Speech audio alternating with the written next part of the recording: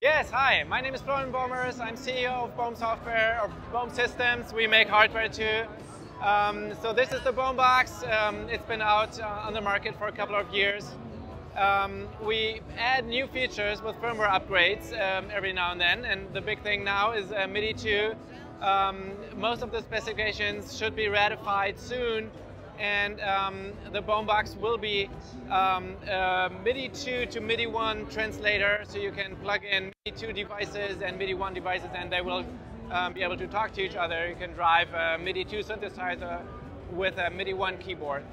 We also plan to and have a prototype running to let the Bome Box act as a proxy. So you can instruct it to emulate a MIDI 2 device for your MIDI 1 gear.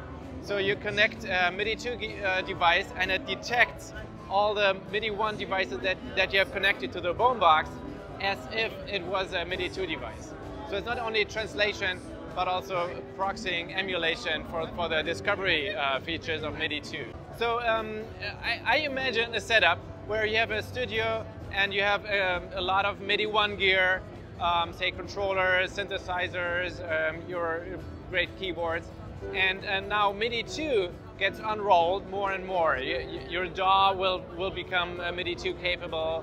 You'll add a great MIDI 2 master keyboard, but of course you still want to integrate it with your old or still current MIDI 1 gear, and so you can use the Bome Box to interconnect all your devices, MIDI 1 and MIDI 2, and just form one big network of MIDI devices, MIDI 2 and MIDI 1.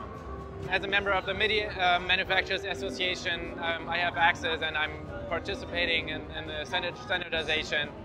But we're expecting ratification very soon, and soon after we will release the firmware update for the Bome Box.